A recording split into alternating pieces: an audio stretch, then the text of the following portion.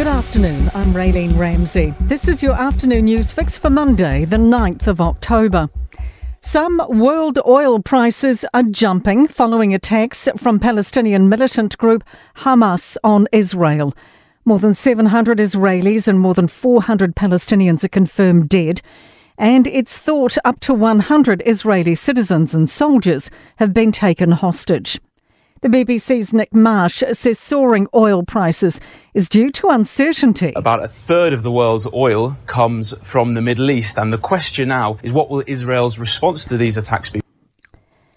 And Israel's ambassador to the UN, Gilad Erdan, is calling for action. I have seen shocking footage, graphic images that will forever be seared in my brain. What we are witnessing are war crimes, blatant, barbaric war crimes. ACT candidate for Port Waikato, Neil Christensen, has died. Party leader David Seymour says he was an infectious, charismatic and fascinating man, and the country's only registered specialist poultry veterinarian. He was 35th on the party's list for the election. National's trying to explain its way out of a bombshell suggestion Kiwis could be forced into a second general election. The party's promoted if New Zealand First holds the balance of power, a deal may not be able to be struck, sending Kiwis back to the polls. But leader Chris Luxon maintains they're not panicking. All we're acknowledging is in an MMP environment, there is a huge amount of uncertainty. Every MMP election is incredibly close. Meanwhile, Chris Hipkins reckons Saturday's election night result will be much tighter than polls suggest.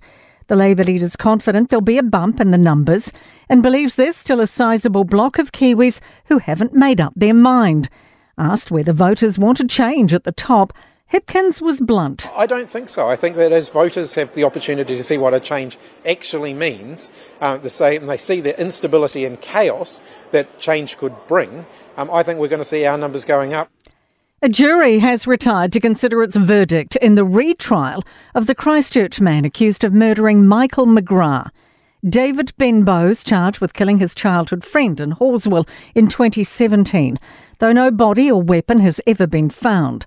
Georgia O'Connor-Harding has more. Crown Prosecutor Barnaby Hawes acknowledges the case is circumstantial, with no body to examine, no murder weapon, no DNA and no confessions. But he told the jury the case against Benbow was compelling and decisive.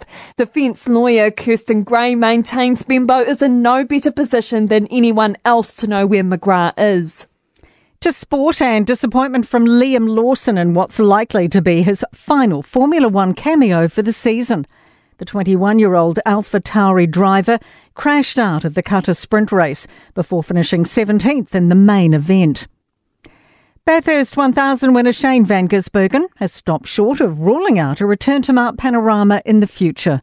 All Blacks lock Brodie Retallick has no qualms about being drawn against Ireland in the Rugby World Cup quarter-finals. I'm Raylene Ramsey, and that is your latest news fix. We'll be back with the next update tomorrow morning from the Newstalk ZB newsroom.